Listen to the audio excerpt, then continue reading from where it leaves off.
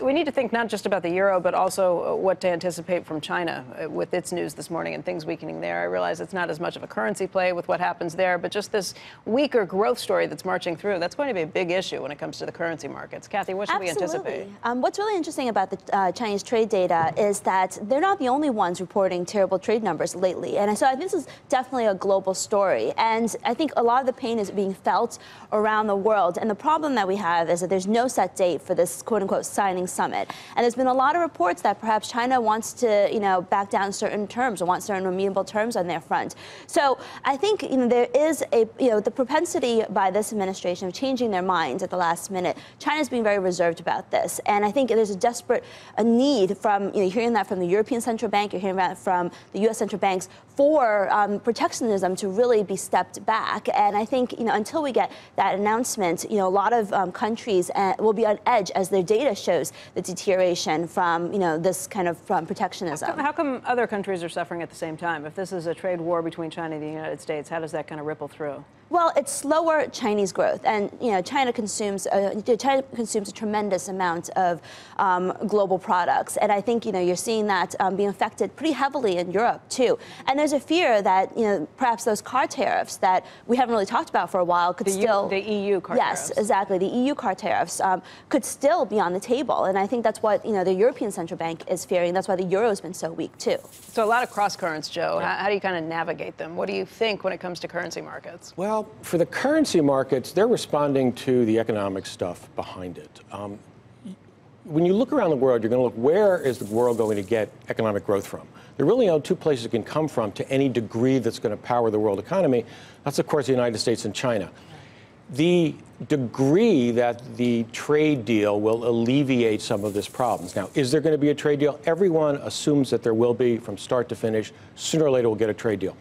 But even if we do, and say we do, and say it's a good trade deal, it will still take a quarter or two for that to actually power up, to change, and to drive the world economy. Places like Europe don't have a lot of internal growth, and I don't think they're going to get it.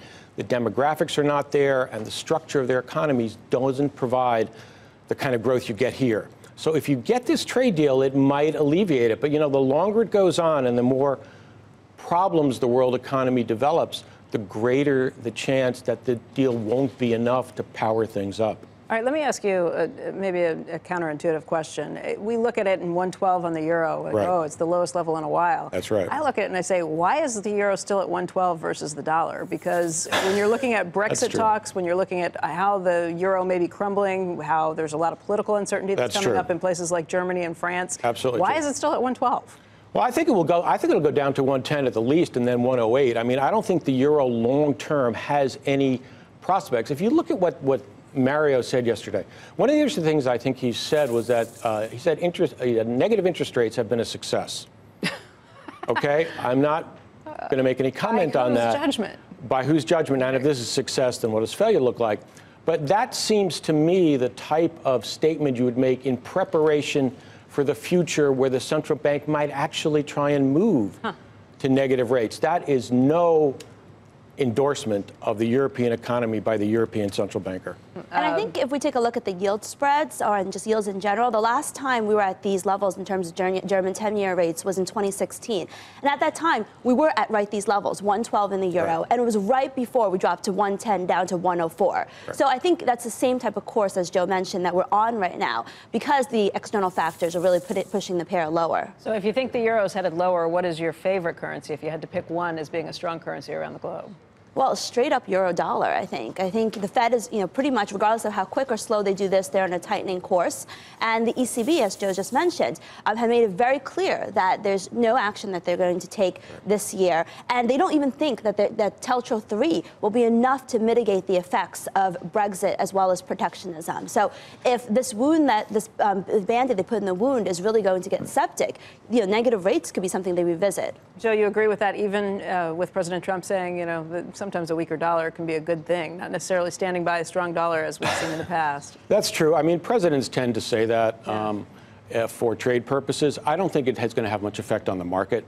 The economic drivers and the interest rate drivers are only pointing in one direction. I don't see how you will get a weaker dollar when the U.S. economy is the strongest one, and it seems to be doing well, when the Fed, although it's not raising rates, at least is not worried enough to start dropping rates. And the ECB certainly is. They made that very clear. That's a comparison. You can put any kind of rhetorical gloss on it that you want, but the facts underneath are a weaker European economy and a much stronger U.S. economy in comparison.